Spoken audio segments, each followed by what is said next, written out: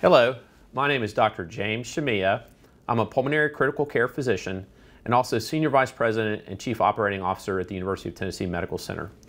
Today we'll provide you another data update regarding the COVID-19 situation from a hospital perspective.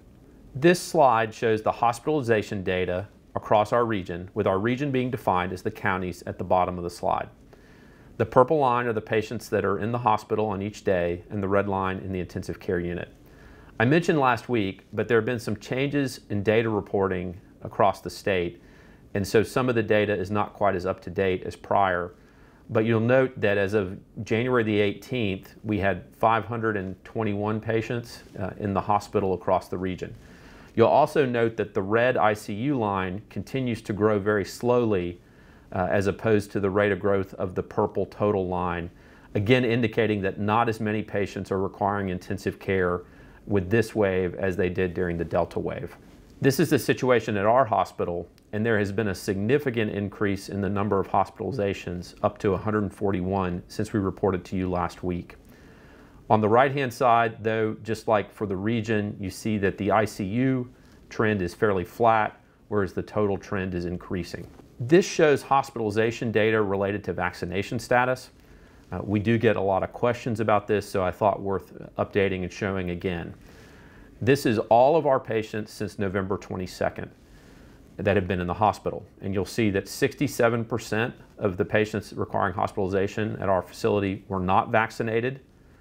2.7% had started a vaccination series but not finished it. 24% were fully vaccinated but without a booster, and about 6% had been fully vaccinated and had had a booster. So the booster, again, definitely provides significant protection against hospitalization. This shows COVID-19 hospitalizations across the state. This is updated from what I showed you last week, and it compares our current census in the different population centers compared to the peak during the Delta wave. And so you see in Knoxville, we're at 67% of our prior peak, but still rising. Memphis remains greater than 100% of their prior peak, and the middle region or Nashville region has increased to 82% of the prior peak. So we're still watching this closely because we don't yet know the likelihood that we will exceed the number of hospitalizations in this region compared to what we had during the Delta wave. We thought it would be interesting to show you how long COVID-19 patients are needing to stay in the hospital now compared to previously. And our best way of doing this is to be able to show you the average over the past 30 days and compare that to the average over the last 90 days. So over the past 30 days, which has largely been the period of time of the Omicron wave, the average length of stay of a patient in our intensive care unit with COVID-19 has been 9.6 days, and in acute care or a regular hospital room has been 6.6 days. When you go to the past 90 days, which will include a significant amount of the Delta wave as well, intensive care was 14.6 days and acute care was 8.5 days.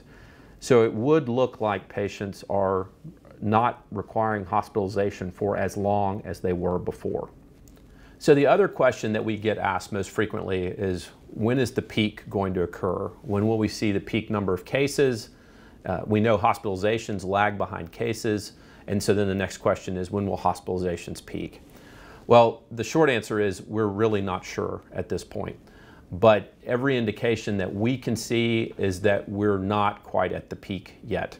Often you don't know that you are at the peak until you're on the other side of it, but every sense we get is that the numbers are still increasing. We just don't know for how much longer. The other thing, and I've emphasized this on multiple prior videos, is that we know this entire situation is putting stress on the healthcare delivery system. And the biggest stressor is illness and staff absence. We know that there are all kinds of parts of society that are having to temporarily close because of illness of a group of team members and employees.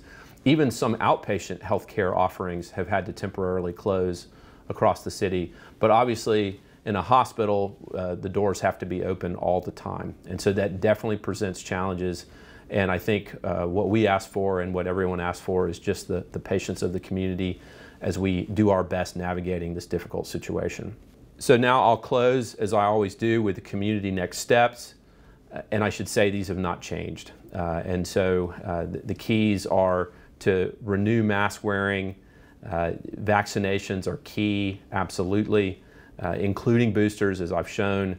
And also, if you have symptoms, get a COVID test. Everyone needs to have a very low threshold to be tested at this point, and then follow isolation and quarantine guidelines from the CDC. As always, we appreciate your attention, and we'll meet with you again next week for another update.